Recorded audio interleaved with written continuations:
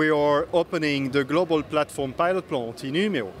And it's two big ambitions that we have in the pilot plant, that we want first to continue to develop the competence on the process, the current processes, the one we have today.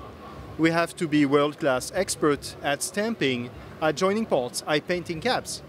And at the same time, we want to prepare the future. We want to be ready for the change of the Industry 4.0. So we will, in that pilot plant, develop and test technologies. We will work on digitalization, virtual manufacturing, augmented reality. We will test the collaborative robots and all what it can bring to our production line. We will also work on the connectivity and what it can bring to stabilize and to improve our material flow, our production flow, the predictability of our output every day, and the reliability of our equipment.